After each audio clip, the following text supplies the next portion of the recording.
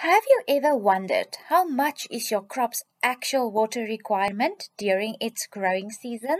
Or are you perhaps planning to plant another orchard and need to calculate whether you will have sufficient water supply? You can use FruitLook's evapotranspiration data to calculate a water budget. Let me show you how. To calculate a water budget, you will first of all need to order historical data for all of the relevant fields that should be included in the budget on your FruitLook account. Once you have that, you will need to determine minimum evapotranspiration and maximum evapotranspiration values per season and block. The minimum evapotranspiration, or ET minimum, is equal to the total actual evapotranspiration of one season. This value will be the bottom margin of your water budget or the minimum water requirement.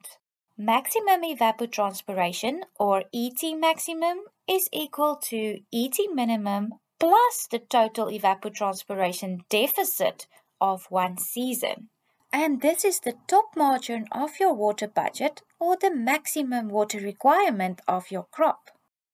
To determine a more accurate value for your water budget, you will need to calculate a rolling average for these ET values over several seasons.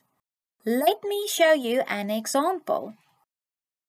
Please sign into your FruitLook account. Go to the list view and select Export Data.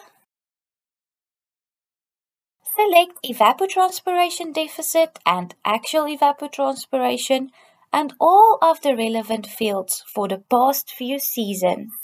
For this example, I would like to calculate a water budget for Block A2 and have therefore selected data for seasons 2017 to 2022. Now you can generate and export. Once the data is downloaded, you can open the Excel sheet and start your calculations. First, calculate the sum of the actual evapotranspiration for one season.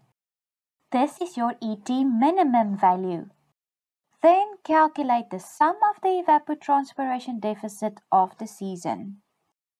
Now, sum the ET minimum and the total evapotranspiration deficit to get the ET maximum value. Your water budget for one season for Block A2 was then between 687 and 854 millimeters. To get a better or more accurate value for your water budget, you will need to repeat the process over several seasons and calculate an average ET minimum and ET maximum value. For example, Block A2 will have an average water requirement of between 650 and 814 millimeters. Just simply multiply these values by 10 to convert it into cubic meters. Take note that this example is just for calculating the water budget for one block. You can repeat the process for all your blocks to determine a water budget for the whole farm. That was easy. Now you can make an informed decision on whether or not to plant a new orchard. Have a great day!